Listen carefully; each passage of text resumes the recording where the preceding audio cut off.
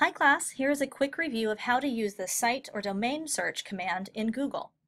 As a refresher, the site or domain search command allows you to search for results in a specific website or domain.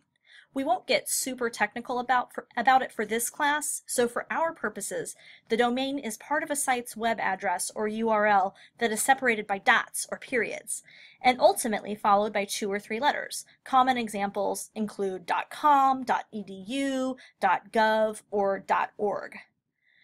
To tell Google you want to limit your search to a specific site or domain, you have to use the command language the search system recognizes.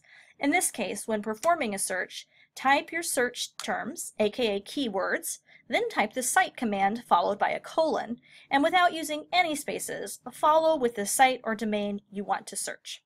For example, you remember seeing an article a couple of months ago from the Wall Street Journal about dogs, and you want to find it again. Type your search term dogs followed by the site command and site domain for Wall Street Journal.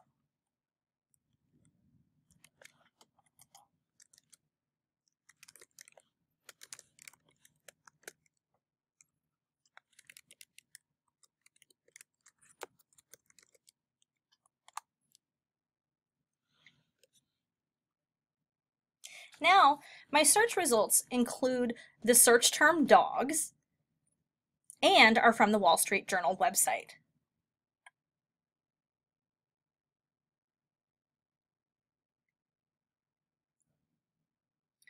If I don't see the article I'm looking for right away, I can use the Tools menu to limit to a specific time period like last month or year. I'll limit to past year since I don't remember exactly when the article was published, only that I saw it somewhat recently.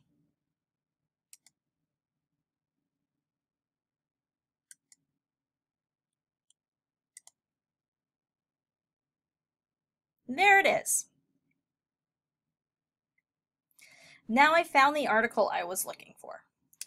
In another example, I'm looking more generally for information about adoption of dogs, but I'm hoping to get information from nonprofit organizations, so I will try to search the top-level domain of .org instead of a specific site.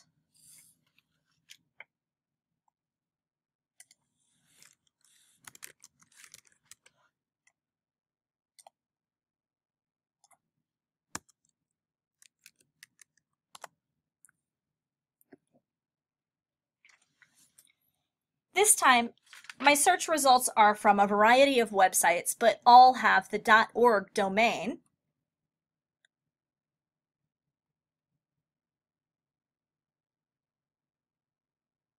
And all are about dogs or pet adoption.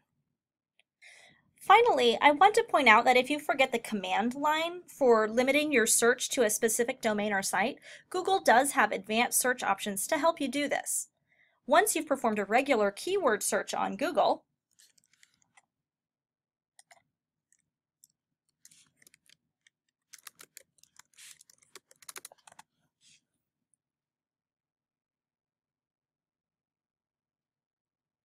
you can choose Advanced Search from the Settings option.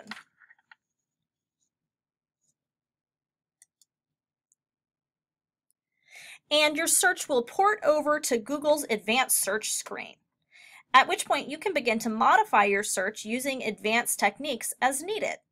If you'd rather just begin your search in Google Advanced Search, you can do that too. Just navigate to that page and begin your search.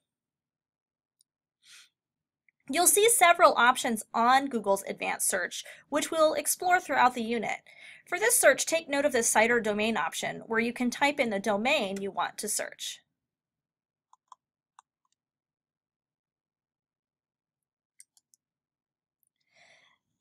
This time,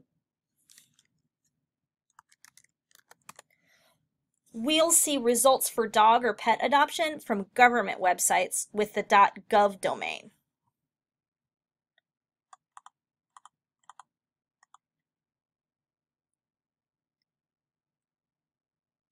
And again, they're still about dog, pet, or animal adoptions. Thank you so much. I hope you found the tutorial helpful. If you have questions, let me know.